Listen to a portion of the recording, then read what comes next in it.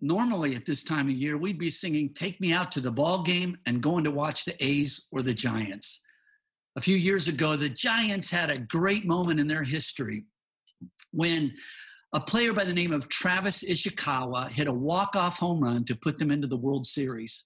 Travis is a part of our Cathedral family, and he is currently coaching for the Giants down in Arizona. He joins us right now. Travis, it's great to have you with us. Thank you so much for having me on here. Travis, the pandemic has turned everything upside down. How has spring training been different for you this year? It's definitely been unique. It's been a struggle. Obviously, without being in baseball, we're home all day, and the kids are home all day. Their school's been ended for the year, so they're doing everything remotely. And so now being their teacher and I've really learned a lot more about patience, to say the least. Well, speaking of being on lockdown with the 4 kids that you have, I know your manager, he's single, and so he's locked down all by himself. Which do you think is more challenging? Because I'm biased, I'll say the kids. Obviously, like I just said, they know how to push your buttons. They know how to get they know how to get under your skin. But at the same time, my manager that I talked to, quite a bit, he was telling me how he was, the isolation was starting to get to him a little bit. And like with anything, not just with this, but anything we've ever gone through, if we've ever tried to go through it alone, I know me personally, every time I've tried to go through something alone, I've failed. We need to have that community. We need to have that relationship. We need to have those mentors in our lives to help us to grow. And definitely isolation is never recommended by me, at least. Well, it's very difficult. That's why we have to try to do our best to still stay connected. Now, Travis, you have a tattoo on your forearm. You have massive forearms, so it's a massive tattoo. And the tattoo reads, "Delays are not denials."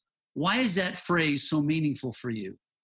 All right, well, let me show you the tattoo that Pastor Ken's talking about. I don't know what he means about big forearms. I guess I can just blame this on the lack of being able to go to the gym. I got the tattoo in 2014, right at the end of the season. But I wanted to make sure that what was going to be on my body for the rest of my life was something impactful and meaningful to me. And it was one that I've heard you say many times on Sundays, preaching on over there at Cathedral, and it's delays are not denials. And I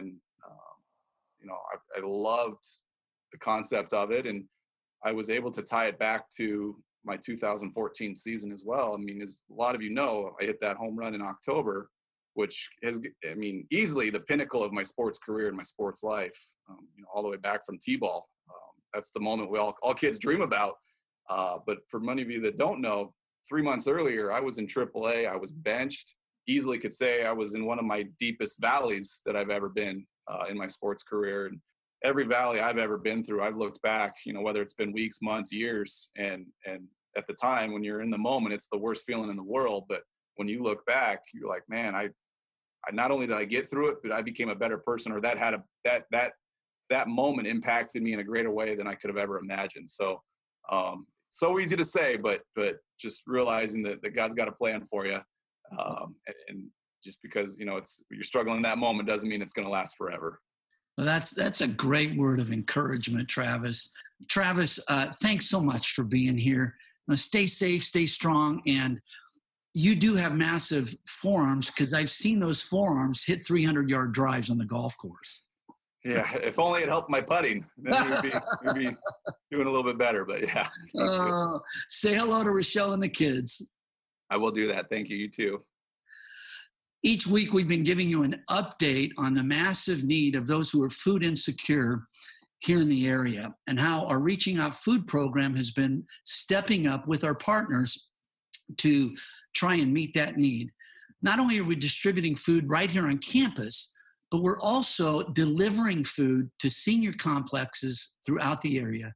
Take a look at what's been happening.